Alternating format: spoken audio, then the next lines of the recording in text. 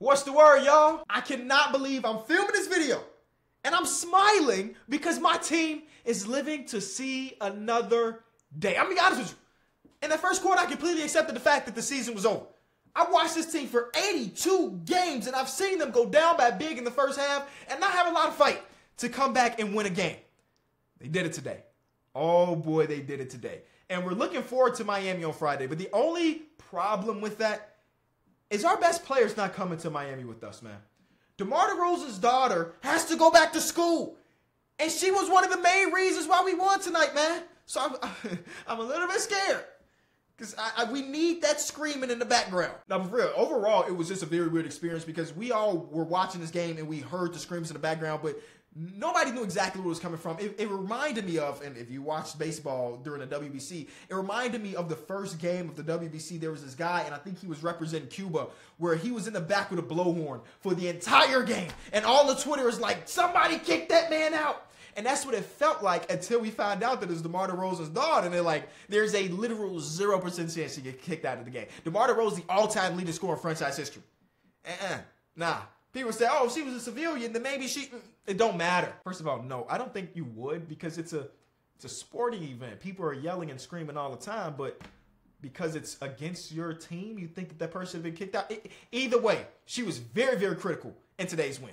And Pascal Siakam came to the podium afterwards and he mentioned that he didn't even recognize that that was going on. And that's probably some truth.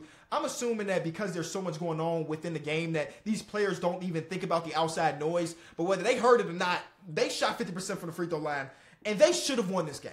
This is an epic collapse for the Toronto Raptors. There's no way around it. They were up by 19 points. If you just looking at the box score without looking at the final score, this is a game that you win, and I'll explain why. Now, neither of these two teams are good three-point shooting teams. That's a fact. But in this game, the Toronto Raptors made 4 more threes on better efficiency. Again, they attempted 14 more free throws. They got 8 more offensive boards, 14 more boards in general. They won the assist battle, and they lost by 4 points.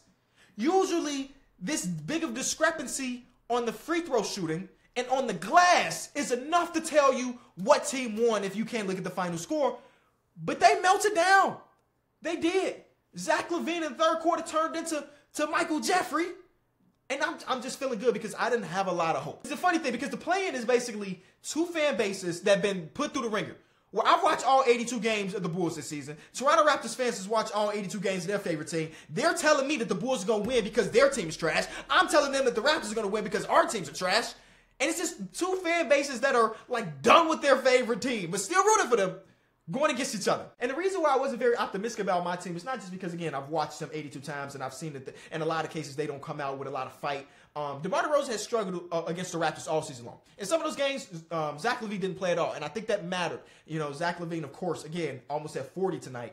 But DeMar DeRozan had struggled, and in the games that we played against them, they had the size and the rebounding to win majority of those games. And again, they did that today. They beat us on the offensive glass. They beat us on the defensive glass. And I just thought with the length and the athleticism across the board that they were going to win this. And in the first quarter, this is how it is to be a Bulls fan, and I'm sure some of y'all can relate with y'all favorite teams, where like you watch the first half or the first quarter about your team, and because it's not going good, you kind of detach yourself from the results. You know what I'm saying? I was already thinking about, okay, what does offseason look like for us, man?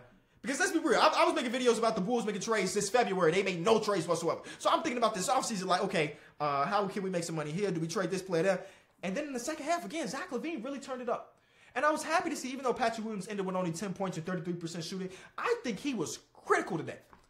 And again, the shots were not falling, but the defense was there. And I feel like this was a better, this is so stupid to say because he ended with 10 points or 33% shooting. But his feel in this game felt very, and I mean very, very impactful. Me and the guys on our podcast put together our All-NBA and, you know, all the awards or whatever. And I think all of us had Alex Caruso on the first team. I remember looking through some comments and they're like, what are y'all talking about? Alex Caruso, first team. If you watch this game, you recognize all of that. Yeah, he's always going to get a couple fouls. And you're like, come on, Alex. But, like, for the most part, he was all over the place. And that's saying something because in the very early in this game, Pascal Siakam was giving him the work. The Bulls are a small team. I mean, they started DeMar DeRozan. He's the 4, but, like, they're a small team. DeMar DeRozan is a shooting guard in most cases, but the way the NBA is going, he can slide over to the forward in occasions. Alex Caruso had the Pascal Siakam assignment, and Pascal was giving that man the work. But eventually, we figured it out. And that's not something Billy has done notoriously, you know, making adjustments at halftime and the team having the fight. And maybe it is that the back is against the wall. If we do not win this game, then we do not play another game until October next year, or October in a couple months. I'm just happy that we won. Now, what happens on Friday against Miami, I don't know. But even if we win that one, what happens against the Bucks, we know what's going to happen. But it's cool to root for your favorite team, even if you know that the outcome is going to be losing. You know, we know at 90% of us, 95% of us are going to walk out this season with an L on our record at the end. It's going to end in an L. Some of y'all already got that. But it's about the times you have. And I was really, really having a lot of fun down the stretch in this game. So shout out to DeMar DeRozan and his family for coming out and helping us win. And Friday should be fun, bro. Friday should be fun. And Jimmy Butler always try to get his little revenge against Chicago after they trade him away. And they don't look good either. So it's about to be another battle of two fan bases looking at each other saying, our team sucks. Y'all got this. No, our team sucks. Y'all got this. And we'll see what team ultimately ends up winning. I would say so far, the play-in has been an absolute success. Every single one of these games has been down to the wire. Some of them, of course, way uglier than others.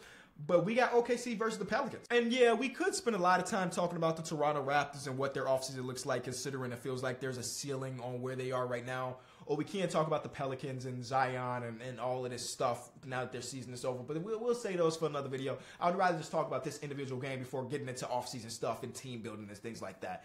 Of course, another back and forth game. The Pelicans had a lot of momentum when they decided to finally give Jonas Valanciunas the ball, but unfortunately, he gets injured.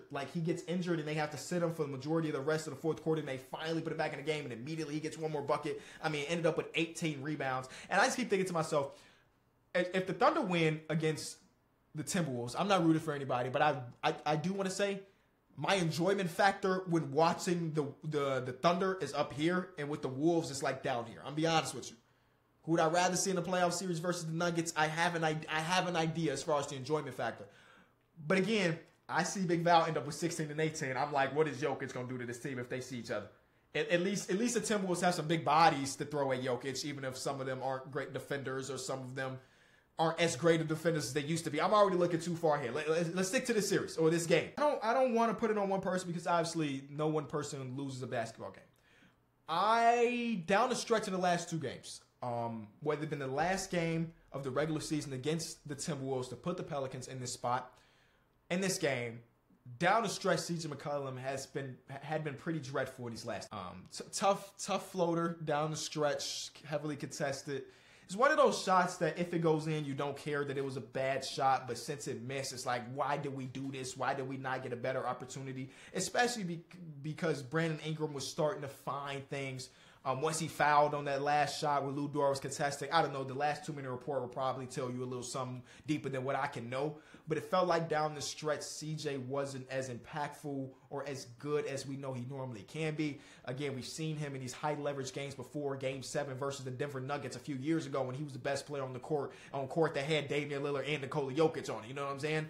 But then these last two games were the most important games of the entire season, and down the stretch, he just didn't look good. And was it him slipping or was it the Herb pass? I don't really know, but overall, it's a very anticlimactic ending to this back and forth game where it ends in that turnover off an inbound. I mean, the previous play where it's a full court heave to Brandon Ingram and he catches and shoots. I mean, that's stuff that coaches dream about when they throw in the full court heaves. You know what I'm saying? And to have another opportunity to go tie it up or win the game and it go out of bounds. I'm like, again, I'm neutral in here, but I want to see more craziness. I'm like, oh no. Again, probably the second best story of the season, only behind the Sacramento Kings being damn good, is this Thunder team, man.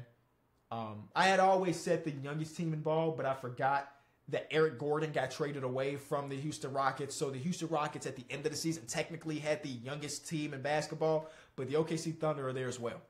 And here they are, one game away from having a playoff berth. Again, this is going to be a tough game, I think, just like this one was. But for Shea to have the lowest amount of first half points of the season and still end up with his occasional 31 and some bro, in that third quarter, there was tough bucket after tough bucket after tough bucket.